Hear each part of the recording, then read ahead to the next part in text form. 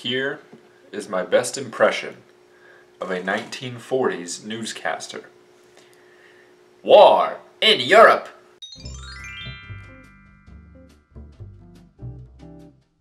Good morning, and welcome back to Coffee with Santi.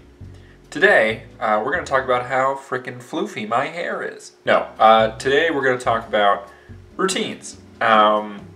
And I've been thinking a lot about routines because the world is in an uncertain place right now. And I know I say that like every video, but I mean, it's what's happening in my life. And these videos are just me kind of rambling away about whatever's going on in my head. Yeah, the world's in a weird place. And I feel like one of the things that has kind of helped me to maintain my sanity, and I think helps a lot of people kind of maintain a certain amount of normalcy in their lives when like everything is really uncertain, is having some sort of routine. And for me, having a routine is as simple as like I get up at the same time every day. I do the same kind of 3 or 4 things early in the day, and then at night I try to go to bed at like the same time and kind of have a couple of things I do before I fall asleep.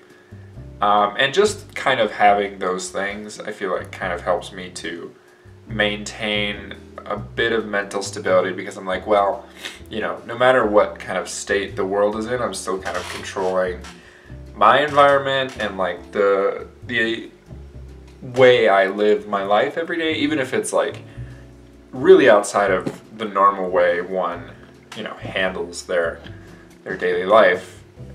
Having some sort of routine kind of helps to maintain the way you live every day.